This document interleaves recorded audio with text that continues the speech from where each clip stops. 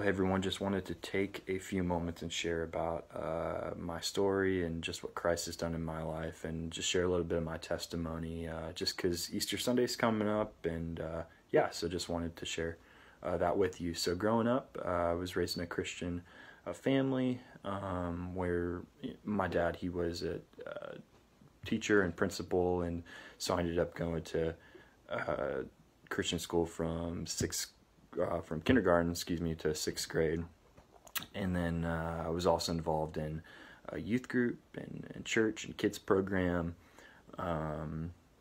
So that the head knowledge was all there. Like I understood what Christ had done for me on the cross, but I didn't really I didn't view that as a personal relationship with Jesus. I viewed that more as a ticket to heaven, or like a get out of hell free card. I don't know what you want to call it, but I didn't view that as anything serious. You know, it wasn't personal. I wasn't pursuing him.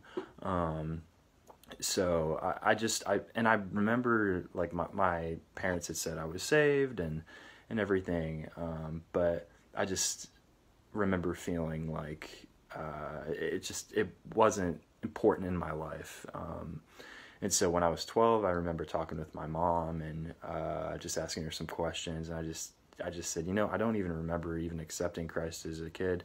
Not that the prayer even matters, but for that amount of time, I just remember feeling like it wasn't anything real. It wasn't a genuine relationship. So my mom ended up leading me in a prayer, and again, not that any of that gets you saved, but I just came to the understanding that Christ died on the cross for my sins. There was nothing that I could ever do to earn my salvation, but that it was a free gift.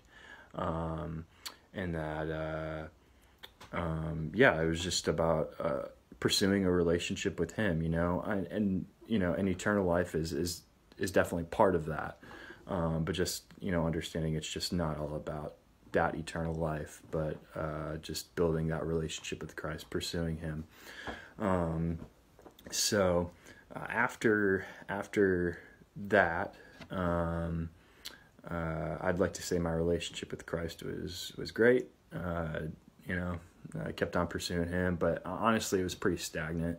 My junior high school, even when I was at Bible college, looking back on it now, I was getting all this information. I was about who Jesus was, and even about Scripture, diving in, but I never really applied that. I knew that you needed to be consistent with your spiritual disciplines, like daily devotions, prayer, small groups, Bible studies, all of that. But I just didn't do it. And church involvement, I knew everything there. I just didn't apply it. And it wasn't until after Bible college, a couple years after that I realized, man, I really need to take this seriously. So I started getting involved in church at New Hope, and started serving on the tech team and youth group and everything. So that's been a huge blessing in my life, and I'm super thankful for that. But yeah, so just wanted to kind of share up to that point with you guys. And if you have any questions, please feel free to Facebook message me. And I'd love to answer any questions that you guys have, just on my testimony, or even what the Lord's doing in my life right now. So, and I'd also like to invite you to our online service, church service at 10 a.m. It's with New Hope Community Church, and I would love to see